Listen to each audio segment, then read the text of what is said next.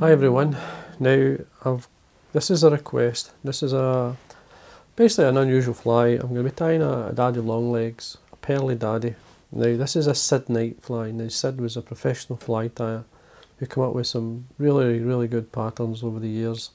Unfortunately Sid's no longer with us. But the main two flies I remember him most by is the dog knobbler, which was a lure, which I may do in another video. But this is the Pearly Daddy. Now you can see it's got a gold bead. Now it's obviously got weight on it, and it was fished as a wet fly. But it used to amaze me the number of fish this fly would catch when I was a fishery manager. And over the 15 years when I was doing that, I saw this fly catch many times, and especially when things could be quite hard. This fly for some reason seemed to trigger that fish to take it, and so it's going to be the first time I've tied it. So as I say, it is a request, and it's something that you may like to see. Now you could add a bit more weight to it, a wee bit more lead at the head area, but I'm going to leave it. Now it's a 3mm gold bead. I'm on a size 10 traditional streamer hook. In this case it's a full mill one. Now I'm going to start off with tying the fly using a floss. This is a fine floss. It's a Glo-Brite floss. It's a bit damaged there, right? But this is number 12, which is basically like a lime green. So we're going to tie that in with the bead itself. I'm just going to build it up a wee bit. This will help stop it pulling, or stop the bead coming down the shank. Now I'm just going to continue down the shank, touch and turns with it. Get in line with the point. Then I'm going to remove the waste, as you saw there. I'm just going to wind to the barb. I'm using these things as a guide, and then I'm going to wind back up, basically in line with the point of the hook again, come back down 2/3 of the way, and then back up, and that will give you like a taper or a nice tag light shape. Now you've got to protect that. Now I've got some clear or some UV resin, and before I put it on, I'm going to take the floss out of the way. Just apply it all the way around to the tag itself. And then you want it to run onto the hook. This will stop any water getting underneath. That'll protect it. Now you could use a varnish, but you'd have to wait till it dried. Obviously the resin will speed that process up. So set the resin at the top and the bottom.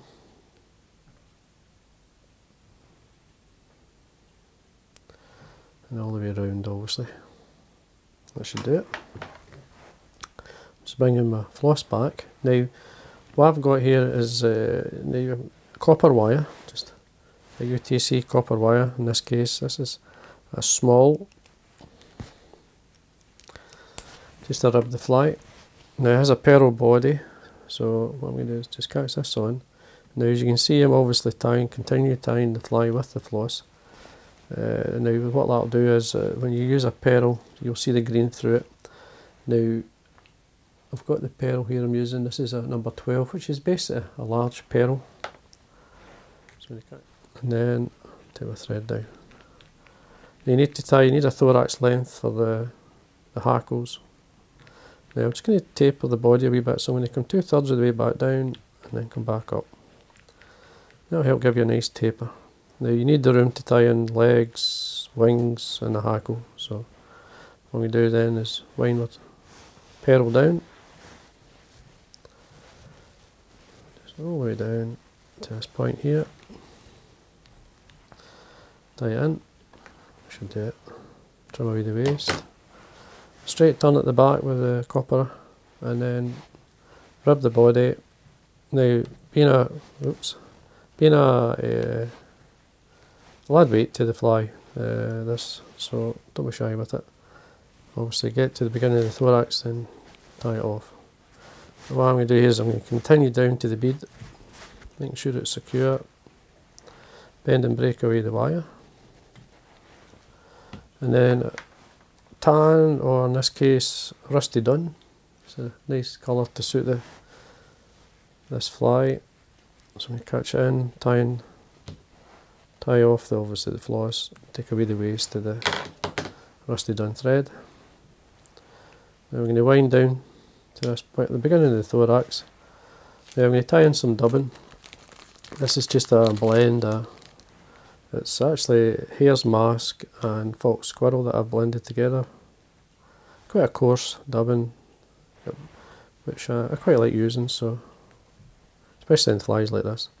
Now I'm putting some dubbing on just at the back here.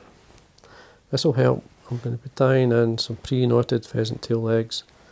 This will help keep them apart, spread them out.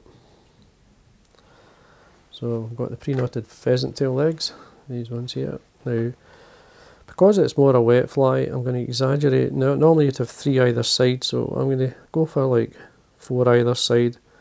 So 1, 2, 3, 4. There we are. Just because you're pulling it more like a lure, I want it to make it a wee bit more noticeable, the legs. You could stick to 3 either side and stick to the inset size. Leg length, basically one, maybe 1.5, maybe 2 lengths of the hook. Just catch them either side of the shank. There, I've missed one. Just go back. Where did it come from? Last side? No, this side. Just be patient. How did that? I don't know. Now bring it back together. Check this forward. There we are. Get the length. Hold them either side of the shank, as I say. Just allow the shank to keep them separated. Bring it up against the dubbing. I know where it is. There's actually an extra one there, but what I'm going to do here is I'm just going to bring one over, and that'll balance it up.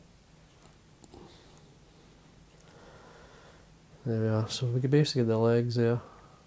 That's a bit better. Then trim away.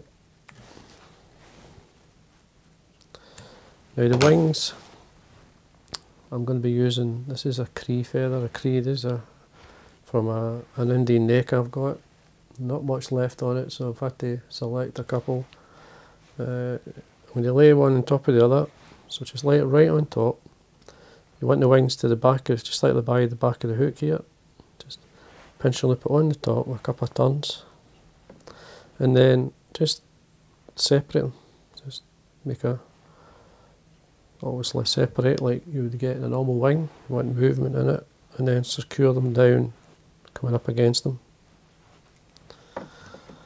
There we are. And then trim away the waist.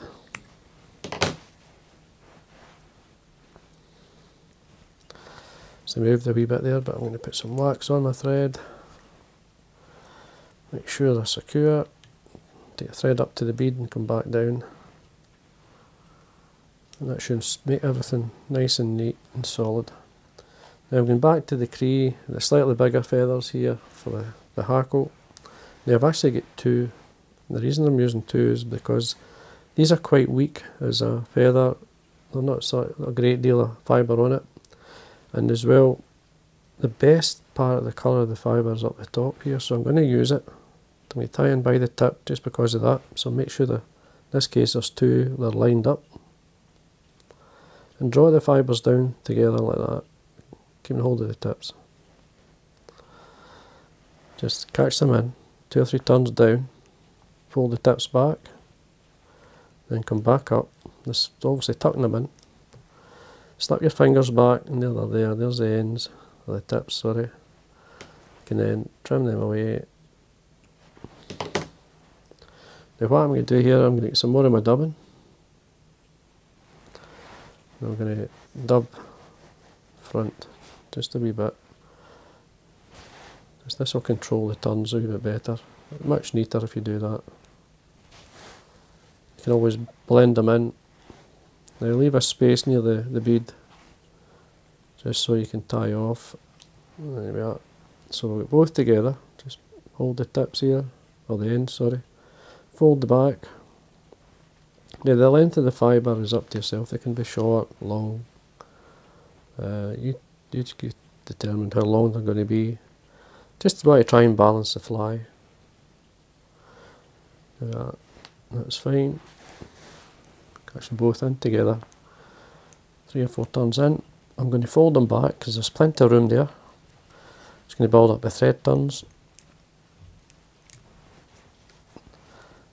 trim away. And I'm going to tidy this up a wee bit, put some more of the dubbing. Just lightly onto the thread, just in front here. Just wind the thread, once you've put some on, then wind the thread through it. Obviously end right next to the bead. Now to whip finish, just run the varnish along the thread, a good couple of inches down. Now I'm going to wind at least half of that on there, and then I'm going to whip finish, and that will basically tie it in. Got some dubbing there on my desk. And then whip finish, I've cut one or two fibres there because of that. Trim them away.